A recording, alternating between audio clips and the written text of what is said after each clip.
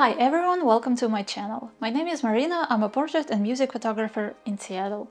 On this channel I talk all things analog and documenting my film photography adventures. Today I'm gonna show my collection of film cameras. This will be probably the tiniest collection of film cameras type of videos. But to be honest, I'm very proud of that. I'm not obsessed with gear. I use every single camera that I own, and every time when I acquire a new piece of equipment, I play around with it, and if for some reason it doesn't work or I don't like it, I get rid of it. Simple as that. So let's start from my absolute favorite camera ever. This is Pentax MZ-6. I call it Plastic Fantastic. This is one of the later models of SLR cameras. I think this one was produced in early 2000s. This camera has different preset modes that unfortunately I'm not able to use because my lenses are manual. Yes, it is plastic. Yes, it has a bunch of electronics. Yes, I am aware once something fails inside, I will have to replace the body, but at the same time, these type of cameras usually cost less than traditional fully mechanical SLRs. I have two lenses for it. The one that's attached is 28mm 2.8, and another one that I have for this camera is 50mm 1.4. This is very travel friendly, so I like it. I've been having this camera for I think about 2 years, and I've been using it quite a lot. Moving on to the next camera that I own, this is Fujica ST701.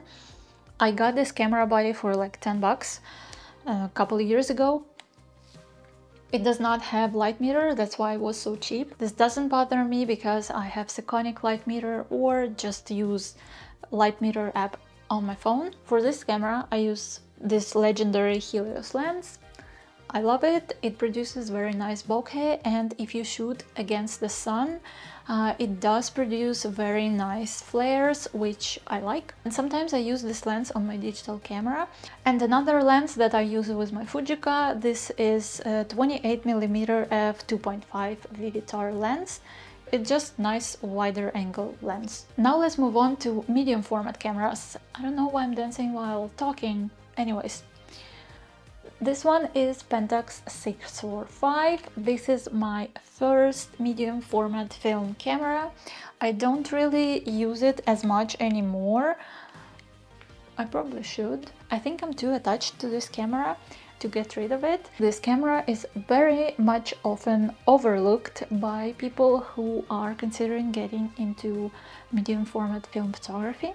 Usually people would look into Mamiya. I have nothing against Mamiya, but it became way too popular and way too overpriced because YouTube influencers and all of the things. So this camera is powered by 6 AA batteries. They will go into the handle. I would say the only downside of this camera is that you cannot exchange the film bags mid-roll, because once it's open, it's open. There's no dark slide and anything like that, but that doesn't personally bothers me.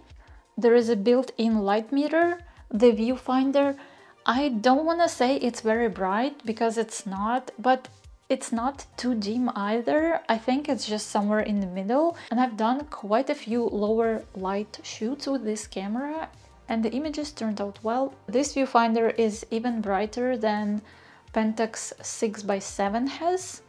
The original one, non-MLU, because that camera has the most dim viewfinder and I've struggled a lot. Anyways, I got rid of that camera. There is also multiple exposure mode in this camera, and to be honest, a lot of times I just forget about that option and I rarely use that feature of this camera. For the lenses, this one is a standard 75 f2.8. And another lens that I've got for this camera is 120 f4 macro. I think I've done only a couple of shoots with this lens. I don't know why I haven't used it much. So I totally brought this camera to a metal concert once. That wasn't the smartest decision. I was curious and I've shot some pictures. Out of 15 exposure roll, I got one image and it made a very good print, so I will take it. Now let's move on to my next medium format film camera, which is Hasselblad 500 cm. So I've been using this camera for less than a year and I just love it. I'm quite obsessed with this. It's one of those situations, you know, when you hold certain thing in your hand, it makes you feel certain way. It's what this camera does for me. Whenever I use it, I feel myself extra artsy. This sounds super dumb, but I don't know, it works. I don't even know if I should show this camera. This one is just for fun. This is a Lomo Fisheye. I call this camera film selfie camera because that's what I use it for. I like to take it with me on travels and just snap selfies with it. And the last camera that I have is a Polaroid. This is the latest one that has Bluetooth, which is very handy for self-portraits. This camera is really fun to use, but the film is expensive, so I rarely use it. So this was my film cameras collection. It's very small and I prefer to keep it that way. Anyways, let me know if you have any of those cameras and how do you like them. Thanks for watching this video and see you in another one.